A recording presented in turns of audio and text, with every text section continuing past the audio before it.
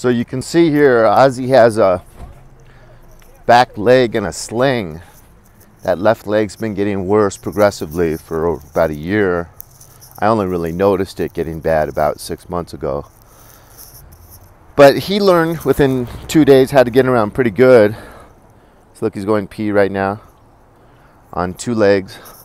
But this little bandana falls off like every 5 minutes. It's really frustrating. It gets covered in urine and so on and so forth. But so therein lies a little bit of my frustration, you might say. Morning. Because I like to have my coffee with me, like to listen to some music or videos as we go. And so I got earbuds in, you know, with a cord, not the cordless earbuds, but the ones with a cord. So trying to, and then every time I bend over to retie his sling, usually my reading glasses that are hanging in my t-shirt fall down. It's like without fail every time. And so I've ordered him a wheelchair, but and then with no sleep aid assistance, my body physically gets sleep, but my mind doesn't, and so I can get pretty irritated, or what's the word? When you get touchy, I get a little bit irritated easily. So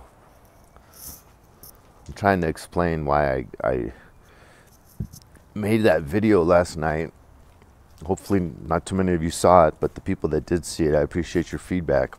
Because I looked into the refrigerators and I can get like some really nice ones, brand new, like cool colors like red or turquoise, with a freezer, with an upper level and a lower level, you know, freezer and fridge, for like $229, and some even as low as $129.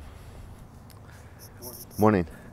So I'm pretty stoked, and I'm gonna go to confession this morning at 11. Confess using the F words I used when I was talking with this roommate. Oh, I'll give him some privacy. And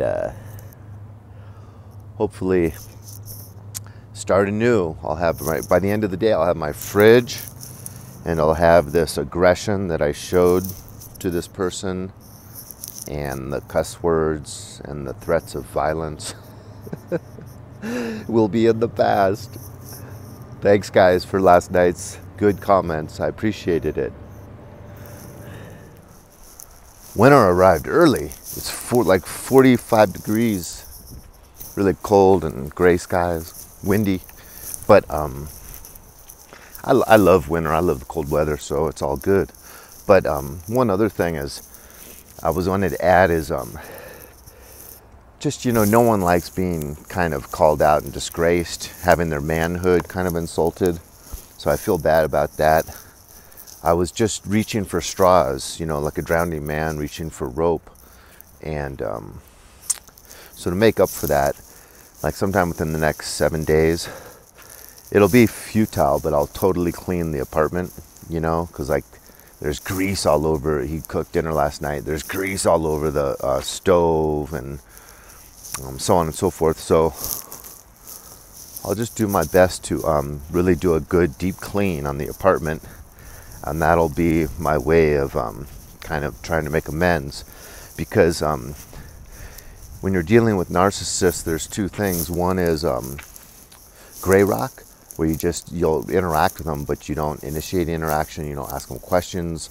You know, so when you get questions, you just kind of like, oh, it's whatever, yeah, no problem.